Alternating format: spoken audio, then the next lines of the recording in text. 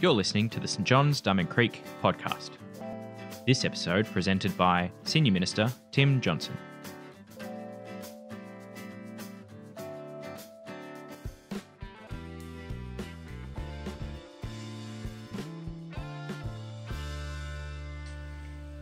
Hi, my name's Nina. My name's Brennan. I'm Joe, and we're bringing you today's Bible reading, which is from the book of 1 Peter chapter 4, verses 2 to 10. Chapter 2, verses 4 to 10. Yeah. As you come to him, the living stone rejected by humans, but chosen by God and precious to him, you also, like living stones, are being built into a spiritual house, to be a holy priesthood, offering spiritual sacrifices acceptable to God through Jesus Christ. For in Scripture it says, "See, I lay a stone in Zion, a chosen and precious cornerstone, and the one who trusts in him will never be put to shame." Now to you who believe, this stone is precious, but to those who do not believe, the stone the builders rejected has become the cornerstone, and a stone that causes people to stumble, and a rock that makes them fall. They stumble because they disobey the message, which is also what they were destined for. But you are a chosen people, a royal priesthood, a holy nation, God's special possession, so that you may declare the praises of him who called you out of darkness into his wonderful light. Once you were not a people, but now you are the people of God. Once you had not received mercy, but now you have received mercy. This is the word of the Lord. Thanks be to God. Thanks be to God. Well, we're living in a changed world. In Melbourne, where we've got stage 3 restrictions, there are things that we can't do, like going to the footy, and there are things that we have to do, like wearing masks, though we're allowed to take them off when we're preaching. Lost my glasses too. And even when the restrictions are lifted, the world that we're going back into will still be a changed world where much will be different. People are talking about the fact that we'll need to find a new normal. And so this series that we're speaking on at the moment here is called Back to a New Future. We're thinking about, well, what will the future hold for us in the world? And we want to be people who are thinking proactively about that. As Christian people, we want to be thinking about what God has to say about the best way to live, to align ourselves with God's norms as we find a new normal that is matched up with what God would call us to do. And today we're thinking about what that means for the church. What will the church look like in this changed world that we're moving into? There's been no doubt that over the last 4 months, the changes experienced by the church worldwide have been some of the biggest that the church has experienced in 2,000 years of existence. A year ago, who would have predicted that churches wouldn't be gathering for their Easter services all around the world? And honestly, the likelihood of us being able to do our usual Christmas services this year seems very unlikely. It's hard to imagine 400 people crammed into this church building singing carols boisterously. And there's a grief in that. I feel it. I've had times on Sunday morning sitting watching the live stream at home where frankly I just feel like bursting into tears. Don't get me wrong, it's great to have this live stream, this recording capacity where we can continue to gather together to have that sense of being together. But there's still a grief in it. I grieve the fact that I'm not with you today. I grieve the fact that we can't be together because I love you and I want to be with you. We're a family, we're a community together. The word translated in the New Testament for church is the word ecclesia, which literally means gathering. So how can we be the church, the gathering, when we cannot gather? It comes down to a question of identity, doesn't it? Who are we at our core as the church? Because that's the thing that has to shape us as we think about the future. What are the things that must remain? What are the things that cannot change? What are the things that are absolutely core to our identity? And then with that in mind, how do we move forward from that into a changed world with new possibilities of ways that we can live out being the church? This is actually a question that goes beyond our current pandemic and its restrictions. This is a question really that the church always has to ask as we live in a world which is constantly changing, sometimes in smaller ways than in others, but we have to continually think about how we can stay true to being the church and yet finding new ways to do it and to connect with people in a world that is changing. So that's the question that we're going to think about today as we look at this passage from 1 Peter chapter 2. And this passage really is an encouragement to us as we are reminded of our identity. And it also, I hope, is a challenge to us as we think about living out that new identity in a world that has changed. So the first thing that needs to be said about the church from this passage is that Jesus is at the centre. So verse 4 describes Jesus as a living stone who is the cornerstone of the church. Jesus is a living stone because he has risen from the dead. He's alive, he's active, he's present in the world today and in the church. And he's the cornerstone. That's sort of the key image here of Jesus as the cornerstone of a building, which is the church. That is, he gives shape and direction to the building, and the entire structure is built upon him and would collapse if he wasn't there. It's a powerful reminder for us that the church only exists because of Jesus and for Jesus. If there is no Jesus, then there is no church. And if the church abandons Jesus, downplays his significance, forgets him or ignores him, then the church ceases to be the church. He is that central and that important. So we as a church here at St. John's want Jesus to be the cornerstone of all that we do. And so our mission states this. Our mission is know Jesus, make Jesus known. That is, we want to be in relationship with Jesus. We want to know him and deepen our knowledge of him, not just in an intellectual sense, but personally and relationally. And we don't want to just hold Jesus to ourselves. We want to make Jesus known so that other people can have that relationship with him too. And our vision as a church is to be an intergenerational community which is loving like Jesus, growing in Jesus, and sharing Jesus. Wow, that's a lot of Jesus. Isn't that a bit too much Jesus in that mission statement? No, because the church exists because of Jesus and exists for Jesus.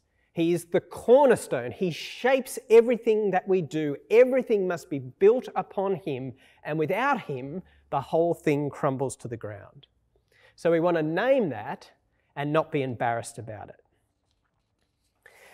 Now, because Jesus is the cornerstone of the church, that means that you can't be part of the church without Jesus, and you can't have Jesus without having the church as well. Do you notice in this passage how often it talks about responding to Jesus? So in verse 4, it says, as you come to him. In verse 6, it says, the one who trusts in him. Verse 7 speaks about believing in him. They're all parallel expressions. We need to believe that Jesus is who he says he is, that he is God himself come amongst us in human flesh. We need to be willing to trust him, to so believe the things that he says that we entrust our lives to him. And we need to come to him. That is, we need to be willing to follow after him with everything that we have to make him the leader of all of our life. It's a big call, but it's one that can't be avoided. In the language of this passage, Jesus is like this huge stone that's been dropped into the path of history. And you can't avoid him and you can't go around him. To ignore him or to reject him is to trip over, because he is the one that God has placed in history as the one that we do need to respond to. Plenty of people do ignore Jesus and reject him, but to do that is actually to ignore God's interaction with us, God's way that we can be saved from our failings and our sin, and God's way that we can be in relationship with him, the creator God, the one who has made us. Jesus is the centre of God's plans, the centre of God's purposes in history and for each of our lives, and it calls for a response. The alternative, other than ignoring and rejecting him and so tripping over, is to believe him, to trust him, to come to him. Recognising that he is the cornerstone and being built into his church. Here's an image for you if you are a follower of Jesus. You're a brick. Now, by that I don't mean you're solid, you're really reliable, although you might be. And please, I'm not saying you're thick as a brick. Don't hear me saying that. No, you're a brick in the sense that you're made to be part of something. Now, a brick in and of itself isn't that useful. You can't do much with a brick. You could sort of do some weights, break a window. There's not that much you can do with a brick. They're pretty boring, really. But when you put them together with other bricks, you can do incredible things. You can build all sorts of structures, all sorts of things. They're incredibly useful. And so as Christians, we're bricks in the sense that we're meant to be built together with other bricks, other followers of Jesus. Verse 4 says, as you come to him, the living stone, you also, like living stones, are being built into a spiritual house. When you come to Jesus, you are automatically and inescapably part of the church. You see, if I come to Jesus and you come to Jesus, then guess what? We're together with Jesus. Or as the Bible often puts it even more powerfully, we are in Jesus together. We're that united. Now, we live in a fairly individualistic culture. We tend to think primarily of ourselves as individuals rather than part of groups.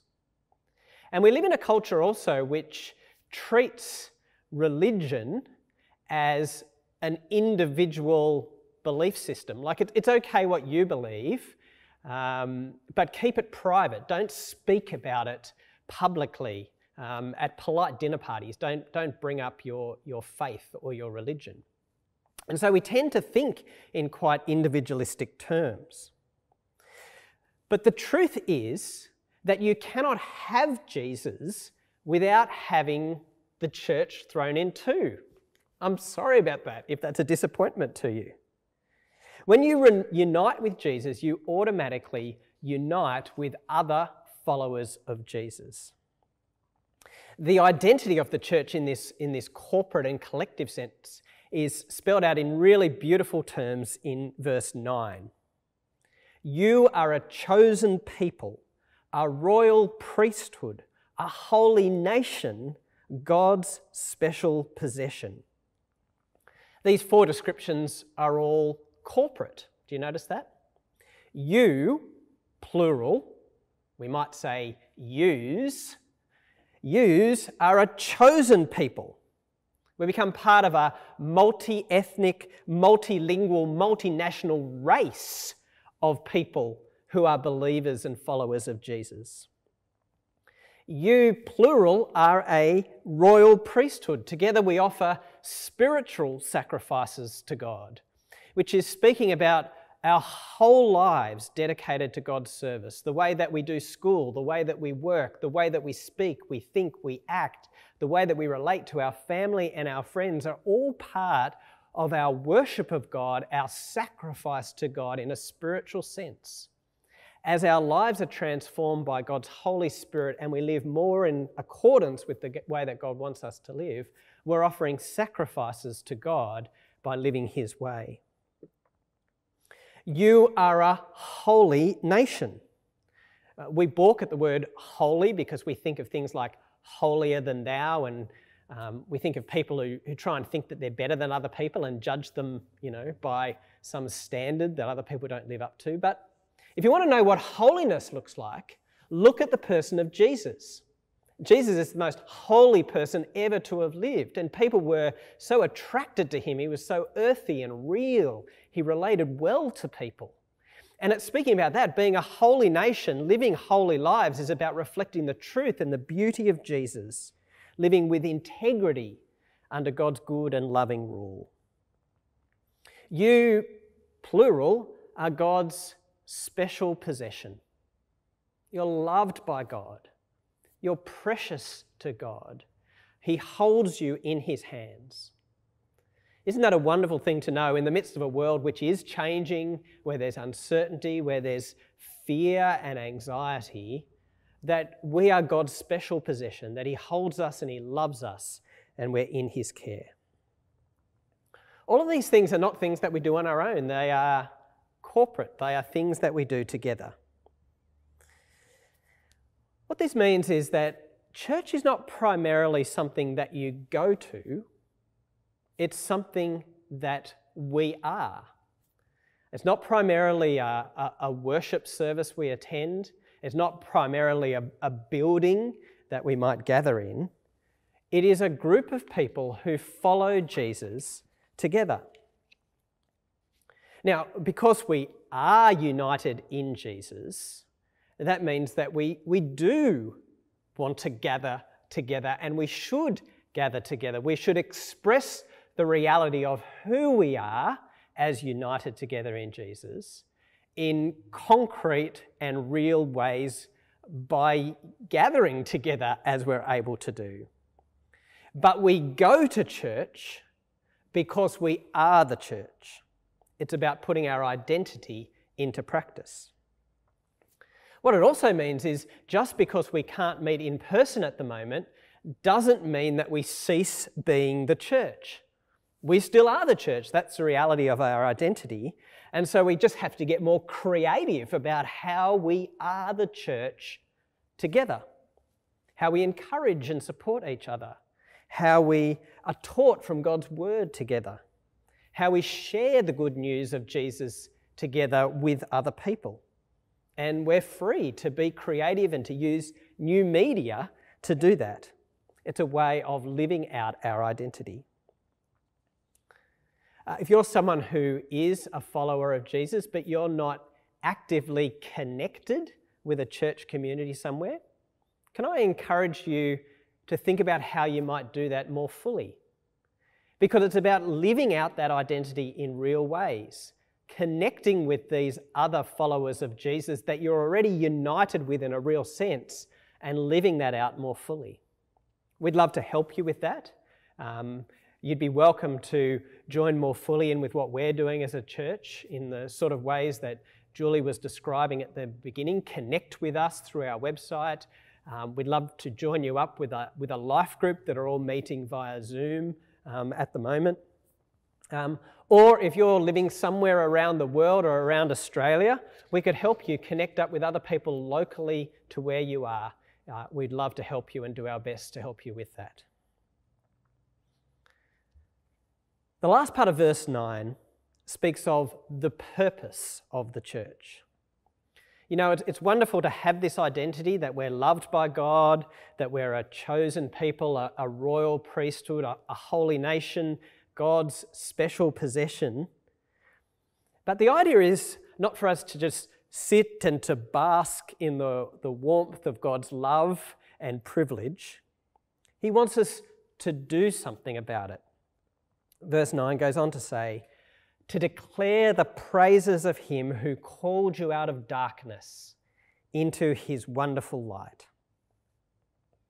If you praise someone, then you're saying how good they are or how good the things they have done are. And so we do that about God. We declare God's praises directly to him as we sing, as we pray, as we speak to God in prayer. We tell him that we think he's incredible and we praise him for what he's done in our lives. But it's also something that we do publicly. We praise God before other people. We tell other people, you know, God is great and he's done some incredible things in our lives. So praising God, declaring God's praises is both worship, but it's also witness as we praise God in different ways. So what's the purpose of the church? Pre-COVID, during COVID, post-COVID? Well, it's to declare the praises of God, to speak up about the one who has brought us out of darkness into light, to speak up about the one who has shown us mercy and forgiveness and made us part of something incredible, which is the church, uniting us together with people all over the world. The world might change and is changing, but that purpose is changeless. It flows out of our identity as the church, centred and built together on Jesus Christ. So I've tried to focus today on the core for us as a church. What is our core identity and what is our core purpose? And as we think about a new future, as we think about trying to find a new normal, we can do it with great confidence from this core identity that we have in Jesus Christ. There are things that are off limits, that simply don't match up with that identity, that would be out of step with being the church. But there's also, isn't there, a broad scope of freedom. From that core identity, there's permission for how we act out being the church, how we put it into practice, how we live it out in reality together. Which brings us back to these buckets that we've been using over the last few weeks. As we think about moving into a new future, we want to think about what are some of the things that we've stopped doing that we don't want to go back to? What are some new things that we might have started over these months that we would like to continue? What are some things that have changed that we'd really like to adopt as a normal part of life? And then what are some of the things that we've been doing out of necessity that we want to drop as soon as we're able to? And we need to think about these things as a church. How does the church moving into the new future think through these buckets? Now, it's a big question. We've been thinking a bit about that as a staff this week, but that's really the start of the conversation. We need our leadership teams within the church to be thinking about this and doing it well. But here's a few things that we could think about. I'm just going to drop a few examples into these buckets to help us think, and I'm going to do it in reverse order. What are some of the things that we're doing out of necessity that we want to drop as soon as possible? Well, let's put the mask in there. I want to get rid of that as soon as we're able safely to do so. But I was thinking things like remote communion. It's been great to have bread and juice or wine in our own homes, to be able to remember Jesus together. But it's not the same, is it, as the family meal where we're gathered together, where we break bread and look into each other's eyes and have that sense of being together, united in Jesus, as we share the meal of remembrance that he's given us. So that's something that, out of necessity, we've had to do it remotely. But when we're able to, we want to be bringing back that in person. What have we changed that we might want to continue? Well, offering digital church is one thing. So many of you have said, this has been great having this available for people who are sick or shut into their homes, or it's been great to share it with different people around the world. Please keep doing this even when we're able to gather in person. And I think that's right. I think digital church is one of those things that we want to continue. But we need to be honest about the reality of what it takes to put it on each week. It's essentially like adding a whole new extra service to do it well. And so we need to balance that out with what resources is that going to take so that we're not just burning out volunteers and staff. How do we create space with other things to make sure that we can keep doing that when we're able to meet in person as well? What have we started doing that we might want to continue doing? Well, having some meetings online's been good. Obviously, we wouldn't want to do all of those. I know there's life groups who are dead keen to get back together in person and want to drop the online meeting. For some people, it might be the necessity bucket. But for others, they've realised that the flexibility that it gives works really well for them. For people who can't easily get out at night because they're caring for children, or people who might take advantage of being in a life group from work in their lunch break can just jump online and do it. That's been really positive. Doing Alpha online has been great because people can join in all over the world. So some form of online meetings we think might want to continue. What about what's stopped that we don't want to go back to? Do you know, this is always the hardest bucket to do. For the same reasons that Kirk was speaking about last week, where in our own lives it's harder to stop doing things, to cut back the activities in our own life. We tend to get busier and busier. It's not just true for us as individuals, but it's also true for organisations, and the church is just like that. The church is very good at adding in more and more and getting busier and busier, and there's a danger of burning people out. So this is an important bucket. If we're going to add in extra things, we need to make sure that we are stopping some other things and creating space, and even stopping things that might be good in and of themselves, but need to create space to do some of these other things which might be better as we move into a changed world. So we're going to have to think very carefully about the things that need to stop and change. So what are we going to put in here? Well, here's one thing that we were talking about as a staff. Too many meetings and travelling all the time to meetings. Sometimes there's meetings that would be easier to do in different ways rather than travelling to them. And we've all heard of the meeting that should have just been an email. So some of the time we've been less busy in terms of meetings and other things, and that's something that we want to try and maintain and think carefully about how we do that. So there's just a couple of ideas, but what do you reckon? As we, the church, together move into a new future, what are some of the ways that we will need to change and adapt without undermining our core identity, without undermining our values, without undermining our purpose to declare God's praises wherever we go and whatever we do, and making sure that Jesus is the centre? Within that, what are the possibilities? What are the creative ideas that you have in your mind? What are some of the things that we've stopped that should stay stopped? What does the new future look like for us as the church? Thanks for joining us. If you'd like to subscribe to this podcast, you can do so in Apple Podcasts, Google Podcasts, Spotify, or wherever you get your podcasts from. Just search for St John's, Diamond Creek.